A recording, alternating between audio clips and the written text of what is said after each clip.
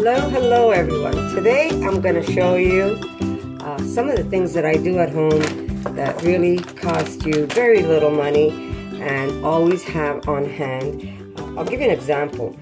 If I don't have time, like sprouting, this is a good example, something that we do. We have a little container where we sprout, or you could use any kind of container. You could use a jar. Now, a bag of these seeds cost me about $5.59, and these are organic seeds that we can simply, now this is a mixed brand, but we could simply throw some of these seeds and you get so many sprouts. You'd be surprised what a teaspoon or 2 teaspoons of these seeds will give you. And lately, lately, because I was under the weather and I didn't have time to do it, I would buy them. And I'll give you an example. $7.99 for these sprouts. There's really not that many in here. You would say, oh, that's a big container full of sprouts. But trust me, this is no more than 1 or 2 teaspoons of seeds that have been sprouted for you. So you could simply make these things at home yourself for a fraction of the price. And there's hardly any work involved. When I tell you there's no work involved, there's no work involved. So here we go. I'm going to show you how you can take some of these seeds and how you can sprout them yourself. Okay.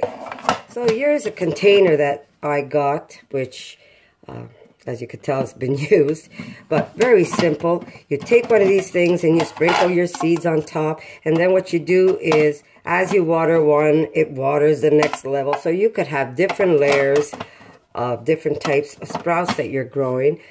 So it's a very simple system, and it's got a lid. I bought this, I think, on Amazon, and it really didn't cost that much.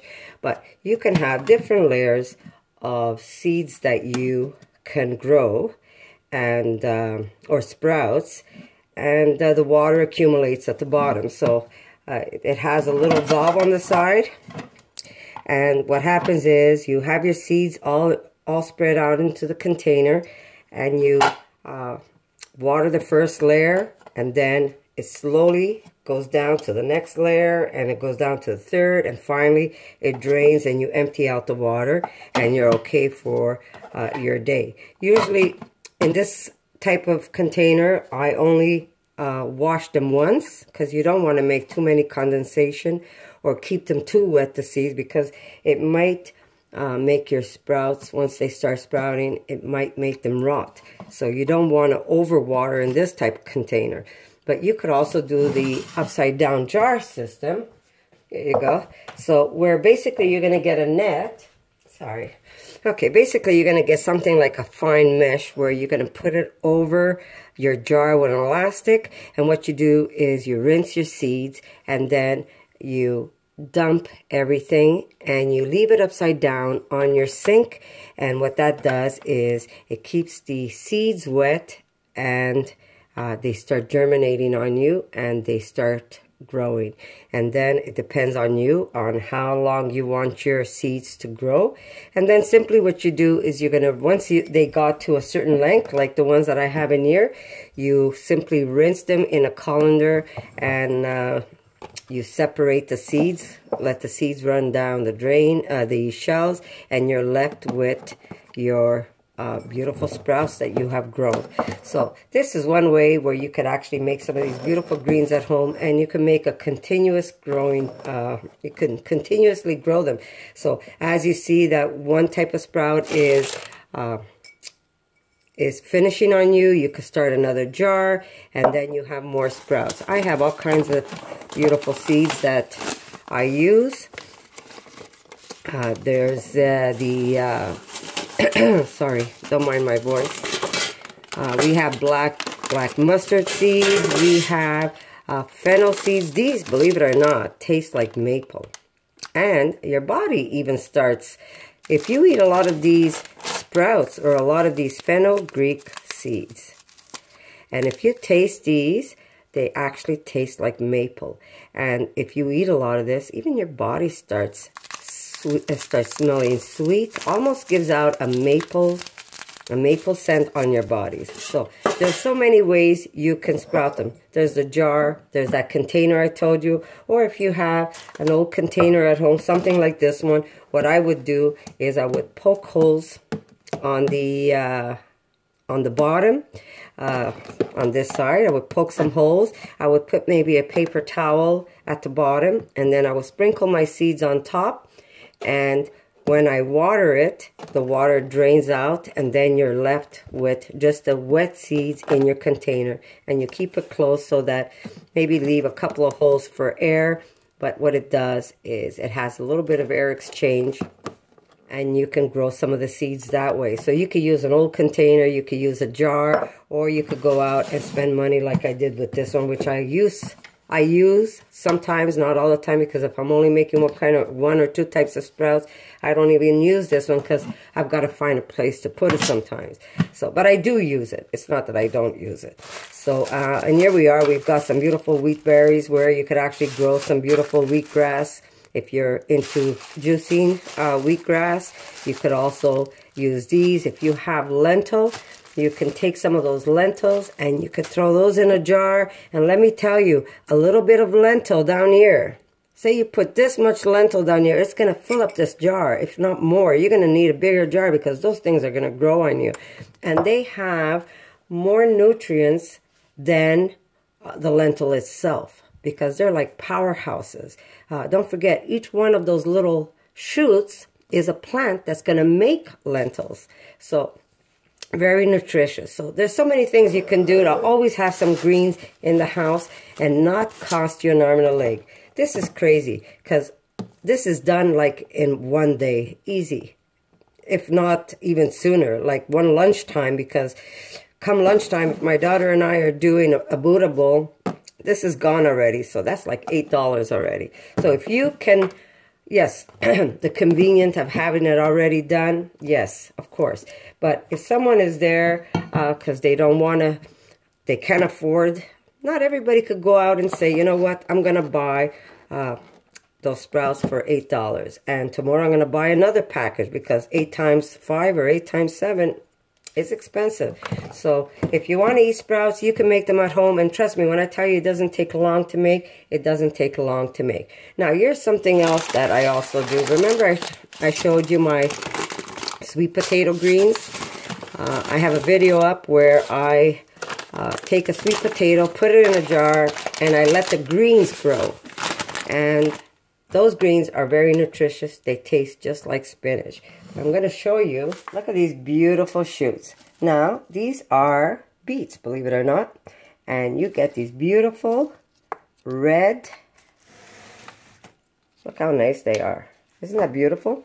You get these beautiful red and green shoots that you can just simply take them, throw them in a salad, and these are going to continue growing. Let me tell you, look at that. You see, you've got shoots growing in the middle. There's shoots growing on the side. Look at this is a new one that's growing there. So this is going to continue growing for me all summer long, and I've had this this winter. So as you cut them, they're going to keep growing. So you could cut them here and let those little ones grow, or you can just cut them right down to here and just let them grow again for you. And if you don't have any pots and soil, you can just take a little beet and just put it in a glass of water, and you're going to see it starts making beautiful shoots on top. There. So there you go. Very easy, and you get lots of stuff. And you say, you know what, what's all of that going to do for, that's like a meal. But, you know, if you're making a sandwich or if you're making a wrap and you just want to use a little bit, you always have them continuously growing for you. So it really is nice to have them handy. And then in the winter, in the summer, you could take these out and they go crazy big outside. So it's just a nice way to have some extra greens lying around in the house. So it's very simple, and again, like I said, just a great way to have some greens always handy at home or something to do. I know that it's always nice to have some beautiful fresh produce growing at home. And like I said, if you don't have a pot of earth lying around in the house, you do have water and you do have a glass, take a beet and just put it in there and watch it. And you could do the same thing also with carrots. Carrots will grow beautiful green shoots on the top that you could actually throw in a salad. And yeah, even if you're using most of the carrot, you're even if you use most of the carrot and you save just the carrot top, you could actually plant that, and that will, believe it or not, make you some beautiful green shoots on top that you could consume. It might not continuously make it like the beet. The beet will continuously make shoots for you until the beet itself rots, and that takes a very long time for it to rot away. I know I had some beets all of last year, and all of the winter, it basically rotted like not long ago. I had a couple in this pot that just, it was finished. There was nothing else for it to give to me. So basically what it did is it rotted, and it went back into the soil, and it became soil for my new beets to grow. So those are simple ways of growing some beautiful beet greens that you could, like I said, throw in a salad. You could throw it in a wrap. You could throw it in a stir fry. There's so many ways you can do it. Now here's a container I have that my daughter picked up some sushi, and what I like about this, and this is why I kept it, is it has these small little wells that will either hold water or drain water if there's way too much of it. So what I'm going to do is just poke some holes in here. And you can do that with just a little sharp knife. You just want to poke some holes where if there's an excess water, you're going to be able to just drain it out. And there's another thing I like to do is I like to disinfect. If I'm going to grow anything that has seeds, I disinfect it with a little bit of alcohol. And here I'm going to put a couple of holes or slits, right? I'm trying to do this without cutting myself, because lately between carving my knives and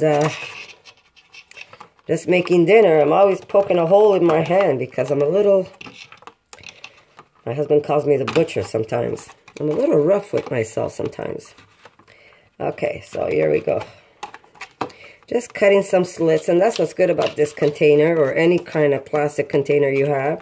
And that helps with drainage, because that's one thing you don't want with your, when you're growing sprouts, is you don't want them sitting in water. So what I'm going to do is take some alcohol. I'm going to spray this container. There we go. Just give it a spray, and that's going to help disinfect. And all I have is a little bit of alcohol. And then I'm going to take some paper towel. Probably this way. There we go. And I'm going to put that in my tray. I'll try and fit it. Here we go. And I'm going to just kind of spray that also, because you don't want anything that's going to contaminate your seeds. And we're going to let this dry. So you're going to put this aside somewhere, and we're just going to let it dry, and we're not going to touch it. And once it's dry, we're going to take some seeds and we're going to sprinkle it. First we're going to spray some water, and then we're going to sprinkle some seeds on top, and we're just going to let them to start germinating. Now, something like this, what you can do is if you have some clean water, you can just spray it every day rather than running water. So if you have a little spray bottle, once your seeds are on here and this is nice and dry, you could also spray your hands. Make sure that you don't have anything that's going to contaminate those seeds, and let them rot on you. Because if you do see some seeds rotting, or if you see that you're growing like mold at the bottom, then you don't have enough air ventilation, or you don't have enough drainage, and those are not going to be good for you to eat. But like I said, this is something you could try at home. And if you don't have any of these seeds that I have here, that are sprouting seeds, that are either mixed seeds or whatever, you could simply take some lentil if you have at home, and you could start making lentil inside a jar like this. And that's very easy. Lentil goes in, put a little mesh on top. First, I put them to soak for 1 day, the lentils especially, because lentils, it's a bigger seed. So I'm going to take my lentils and I'm going to put them in here, put my net over it, and I add water, and I'm going to let them soak. Once your lentils have soaked for a day, you're going to take it, you're going to drain it, and you're going to add fresh water, swirl it around. And remember, you always have that net on top. That net never comes off. It only comes off when you want to eat your sprouts. So you're going to have your mesh on top, and you're going to drain that water, and you're going to leave it at a 45 in your sink basket or drain. And it's going to have enough circulation, and it's going to start sprouting. You're going to see they're going to sprout in no time at all. In a couple of days, you're going to have sprouted lentil. If the sprouts are very small, you can still eat them as sprouted lentil. You can even cook them if you want. But if you want to let them become green shoots, like these ones, then you're going to let them grow until you like the length. And that's how you're going to do your lentil. But if you're going to do anything that's like a smallish seed, you want to use a paper towel so they don't just clog up on one corner, because then you're going to have like a bird's nest and they're going to be hard to rinse. I mean, you can still do it in a jar like this, but it's just going to be harder for you to rinse, and if you get them too wet, then they're going to start rotting on you. So you could try doing it this way, and then they all grow up nice and tall on you, and you could come here every day with a little bottle. Like I said, you need a little spray bottle, and you just spray them, and you've got your own little garden of greens that you can grow and put in salads. You could put them in sandwiches. You could just pop them in your mouth. They're such amazing power tools. And if you do have a container with a lid, you could always use it that it sits on, and just an easy way. So if you, it's an easy way of sprouting. So if you have a container like this, something that you picked up some sushi, don't throw it away. Try and keep it maybe as a sprouting vessel that you can use. So that's another way of doing it. So I'm going to wait till this dries up a little, and then we're going to spread some seeds on here, and we're going to spray with water, and we're going to let them germinate. I'm going to have some delicious sprouts ready for me in a couple of days that I can actually eat and enjoy. So there you go. Just a small video to show you that it's very simple to make your own sprouts. Very simple to make some beautiful beet greens that you could have handy like for a whole summer and winter. They will continuously grow. They're going to keep making new shoots all along the beet here, and they're just going to grow. You're going to have like a bouquet of green shoots that you could put in salads and anything that you want to enjoy. Black mustard seeds. Paper is dry.